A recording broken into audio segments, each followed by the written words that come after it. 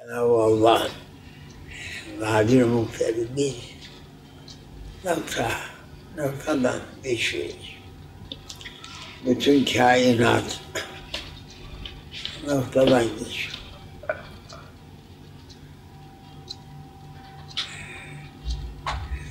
Bismillahirrahmanirrahim. Bismillahirrahmanirrahim. Değerin en büyük şeref bu bize. Cenab-ı Mevla isminin cemilini söyletiyor bize. Bismillahirrahmanirrahim. Besmele. Ne güzel. Besmele'yi çekip de sıkıntıda kalan yoktu. Bu müjde yetişir. O yüzden Besmele'yi unutma. Her sıkıntıdan çıkarır. Bismillahirrahmanirrahim demek. Dünyada da insanı kurtarır. Ahirette de bizi kurtarır. Bismillahirrahmanirrahim. Ey Rabbimiz, bize Besmele-i Şerife'yi nasip eyledi. Unutturma demeye utanıyorum. Haşa, Cenab-ı Mevla unutturmaz Besmele'yi. Lakin biz gafil olduğumuz için unutmuş haline düştük. Besmele'yi unuttuk. Aman ya Rabbi, unutturma ya Rabbi Besmele'yi. Her hayrın anahtarıdır. Her hayrın anahtarı Bismillahirrahmanirrahim. Bunu verdi Cenab-ı Allah. Başka bir şey elmese, Bismillahirrahmanirrahim gelse, Besmele-i Şerife bütün hayırların anahtarıdır. Dünyadaki şeylerin kıymeti yok. Sıfır. Sıfırdır. Lakin cennetlerin kapılarını açan anahtar bu Bismillahirrahmanirrahim.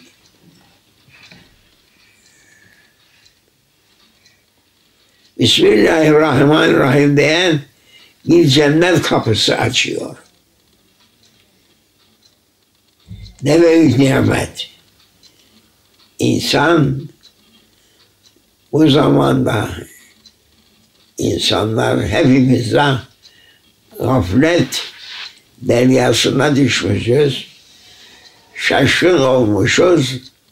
Efendim, kendinize gelelim diyerekten çeşit türlü kırbaçlayıyor gökyüzü. Haşa Allah, kırbaç eline almaya ihtiyacı yok.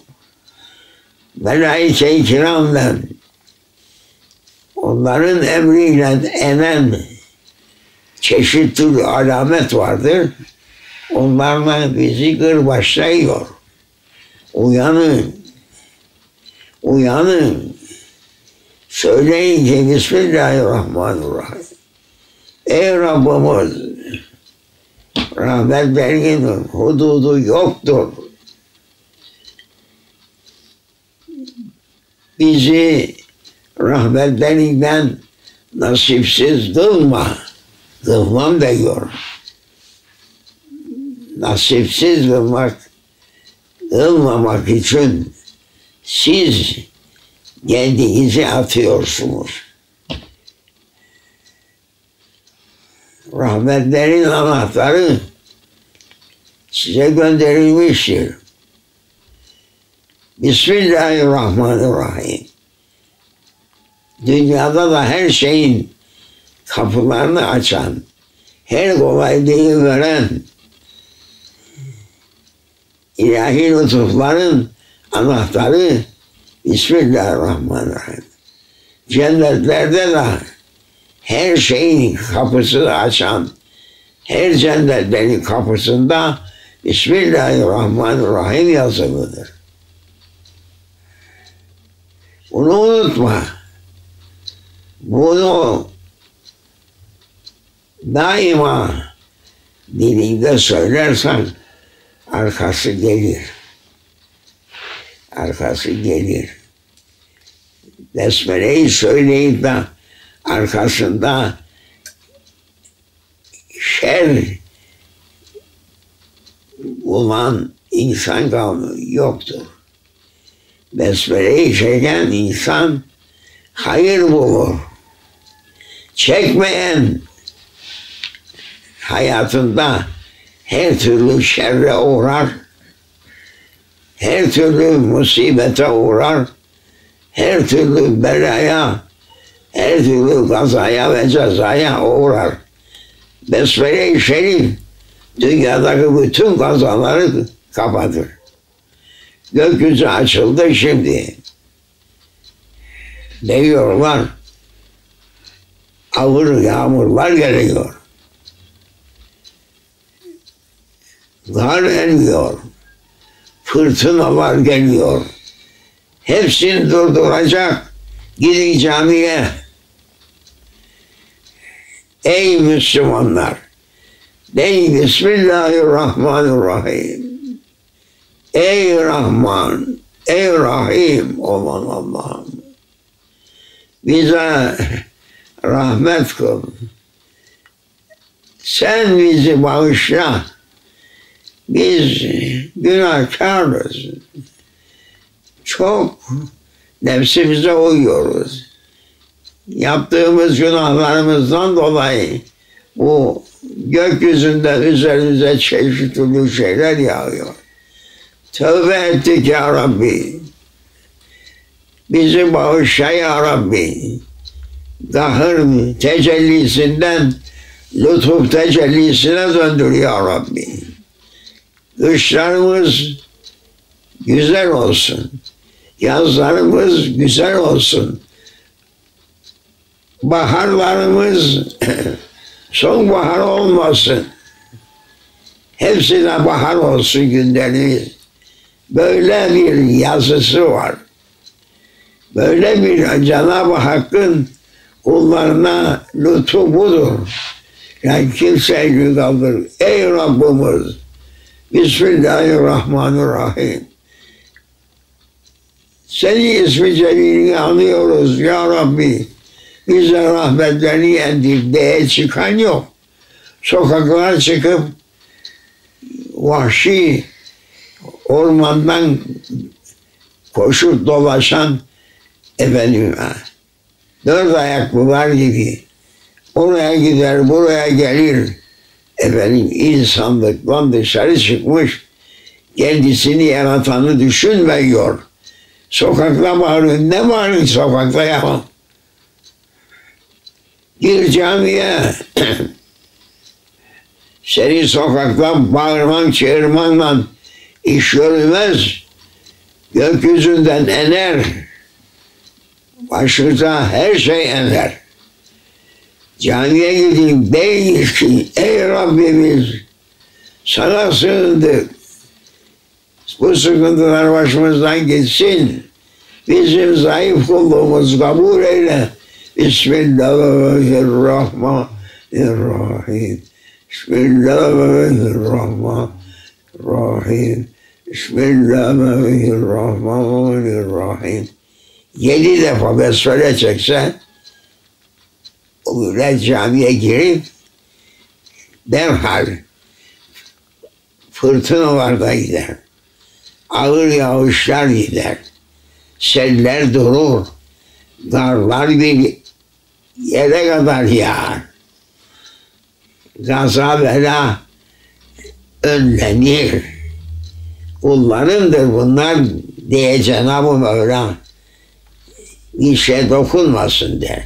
Biz o kulları mı değiyor da biz demiyoruz. Allah'ımız ayıplar olsun.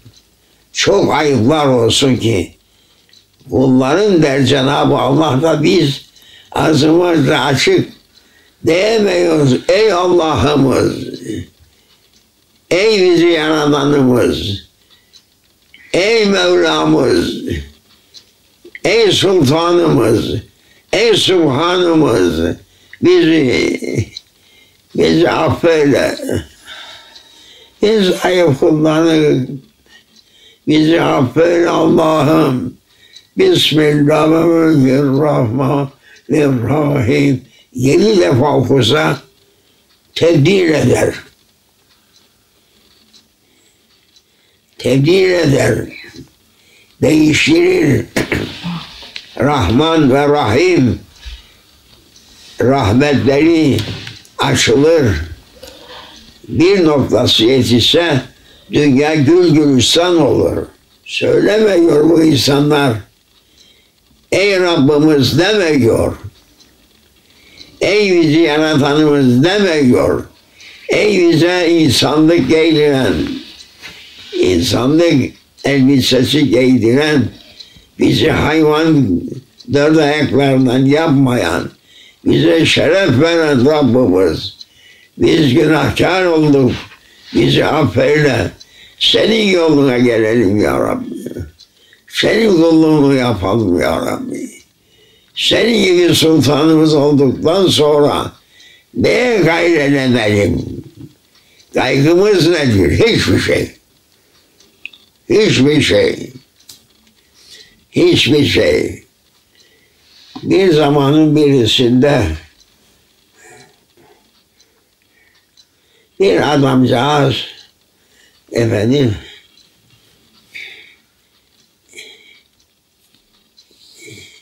bir vaazı dinlemiş.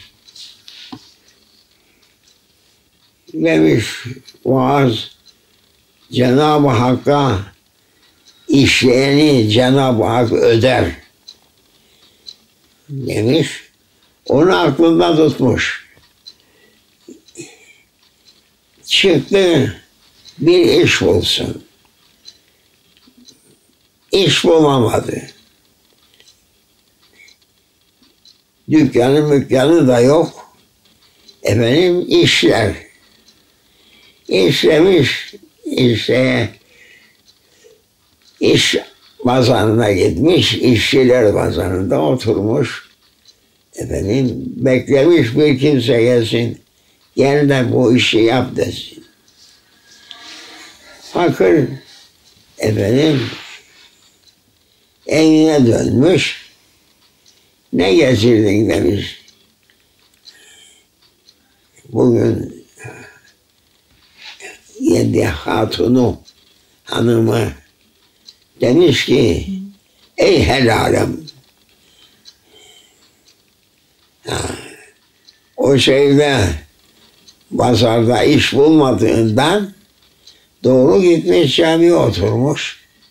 Camide akşama kadar oturdu, okudu, etti, neyse münacatını, namazını kıldı. Akşam eve geldi. Ne yaptın demiş, ey helalim. Demiş ki ey helalim. Bir kimseye çalıştım ki beni daha ödemedi. Peki demiş. Ertesi günü yine çıkmış işçiler pazarına, aramış, beklemiş, kimse gel bu işi yap diyen olmamış. Gene fakir eli boş evine gelmiş. Ey helalım ne getirdin? Ödenmedim demiş. Ödenmedim. Ama yarın ödeneceğini ümit ederim demiş. Peki demiş. Hanım öyle olur. Beyine öyle hürmet eder. Öyle tazim eder. Peki efendim, peki. Cenab-ı Hak kendi bilir. Bizi mahrum bırakmaz. Üçüncü günde efendim gene çıkmış pazarına, işçi pazarına, beklemiş, gene bir şey yok. Gene camiye gitmiş, böyle demiş, camide işleyin. Böyle ama işleyin, ne yapalım? Akşam üzeri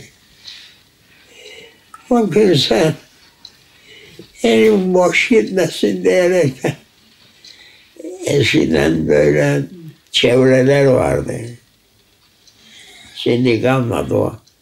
Müslümanların alnı beyazlı çevreleri olurdu. Her Müslümanda vardı o. Belli olurdu biz.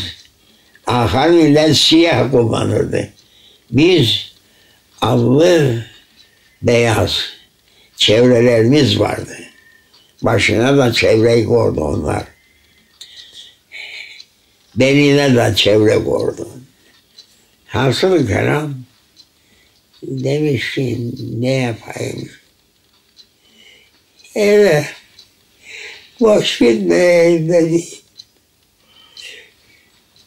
Caminin havlusunda bir avuç kum alıp çevresine doldurmuş, getirmiş, eve gelmiş fakir. Eve geldi, kapıyı açtı, utanmış o şeyi oraya koymaya, göstermesin. Çevresi kumla torbayı kapının arkasına koydu ya, efendim utandı, böyle demiş, gene gitti. Üçüncü günde bir kimse gelmiş kapıya. Daha adamcağız çalışıyor. Kime çalışıyor? Cenab-ı Rabbül İzzet'e çalışıyor. Adamcağız gelmiş. İçeri girer girmez güzel yemek kokuları gelmiş.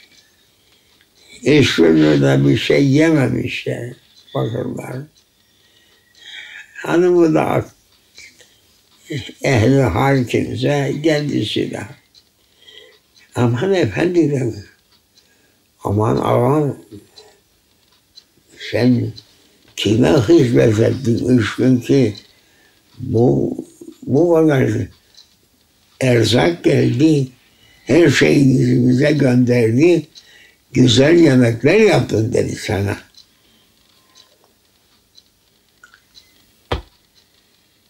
Unut, şaşırdı.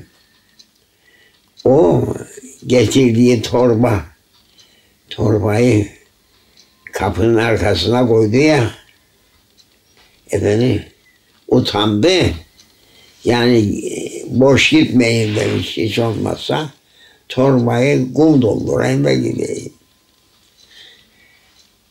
Utanmış, bu sözü söylediği vakında. Gideyim de o torbayı hiç olmazsa boşaltmayın demiş. Bizim helalım görmeden bir yere boşaltayım demiş.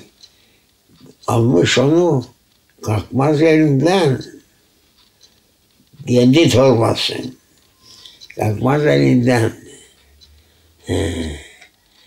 Onu göstereyim demiş. Almış, götürmüş bahçeye, topraktır diyerekten. Şar diyerekten altın dökülmüş oraya. Ey kimselerim, ey helalım, sen kime çalıştın ki bu kadar bu nimetleri bize göndermiş, seni çalıştıran kimse. Döktüğü yerde bakmış bir torba altın oraya. Seni çalıştıran ne büyük kimseymiş, ne zengin kimseymiş ki bu kadar 3 günde bu kadar bizi zengin eyledi. Evimiz, yerimiz şen oldu, nimetlerin içerisinde bizi gark etti. Bakın söylemiş, 3 gündür çalıştığımızda Rabbimizdir, 3 gün camideyim diyor, ben iş bulamadım. Ey Rabbimiz diyor, secdeye kapandılar. Senin lütfunun nihayeti yoktur. Bismillahirrahmanirrahim. Bereketiyle bunlar oldu bize. Ey hatunum, ey helalım. Allah'ın hizmeti her şeyden ileri. Allah'a çalışalım. İş yok da bizim avaracılar kahvede oturur. Git camiye, bir yol açılsın sana. Yok. Alışmadılar. Tembelliğe alıştılar. Hazırlık hükümetten para alsınlar alıştılar. Çalışma yok. Allah'tan istemek yok. Hükümetten isterler. Hükümette onluk yok. Kalın onluksuz. Allah için çalışmaya çıksan sana Cenab-ı Hak bir iş gösterir, bir kapı açar. Beyin yanısında dursa bile uğursuz kimse sabahtan akşama 3 balık tutmaz. Böyle bir adam gitse ya Rabbi nasibimi buradan ver. Bir işim yoktur, bundan ver nasibi deyip de camiden gelip deniz yanısında dursa torbasını balıkla doldurur da getirir. Allah bizi affeylesin. Besmele-i Şerife her hayrın anahtarıdır. Unutma, Besmele'yi çek ve Allah'ı unutma. Bir defa olsun o anın secde görsün. Kahvelerde dolaşma, oturma. Git, namazını vaktinde kıl. Gittiğin yerde sana rızık kapıları açılsın. Ey Müslümanlar! Çok cahilliğimiz var. Kendimizi toplamalıyız. Değilse kırbaç üstüne gelecektir. Bu bizim değil, ihtar bize verildi. Size tembih için. Değilse böyle Türkiye'yi yukarı kaldırır, baş aşağı indirir. İsterse Kıbrıs adasını yukarıdayken ertesi gün denizin altına indirir. Allah'tan korkun. Allah'ı tanıyın. Üstten gelecek afatlardan sakının. Yerden çıkacak belalardan sakının. Allah'ı tanıyın. Değilse gelecek günleriniz berbat olur. Bu bir ihtardır. Besmele'yi çek, dışarıya çık. Hiçbir şey yapamasan önünde 5 kağıt bulursun. 10 kağıt bulursun. Şükre Cenab-ı Hakk'a, git evine. Allah bize uyanıklık versin. Verdi Allah ama biz uyanmıyoruz. Serhoş olmuş. Serhoş millet olmuş. İçiyor, çakıyor, tütün içiyor. Efendim, vapurun bacası gibi olmuş o. Ciğerlerinin yolu. Efendim, yüzünden nur gitmiş. Dermanı bitmiş. Dert tepesine binmiş. Allah diyelim. Bismillah diyelim. Bismillahirrahmanirrahim diyelim. Ey Rabbimiz bize affıyla muamele. Bizi affeyle Allah. Bizi senin yoluna yürütecek kullarını gönder Allah. Aciz kaldık biz ya Rabbi. Bizi affeyle. Biz onların yerine ne yapalım? Bismillahi, r-Rahmani diyelim. Afattan, zulmetten sakla bizi. Yetişen gençlerimiz seni tanısınlar, bilsinler. Kulluğumu yapsınlar ya Rabbi. Kuvvet kudret sendedir. Habib-i Ekrem'in hürmeti için Besmele-i Şerife'nin kerametiyle bu belalar bizden defolsun. Hiç olmazsa günde 40 defa Bismillahi-r-Rahmani dese bu millet değiştirecektir Allah. Memleket kerhaneden, meyhaneden geçilmek ister. Bu ayıptır. Bu ayıptır bir devletin kerhaneler, meyhaneler, gece grupları, bilmem neleri besleyip onlardan vergi alıp da hükmetmesi bu hükümete yakışmaz. Kerhanecilik, meyhanecilik hükümetlere yakışmaz. Temiz işler yapacaktır. Milletini koruyacaktır. Kavga kıyametten olmaz. Sarhoşlukla olmaz. Cahillikle olmaz.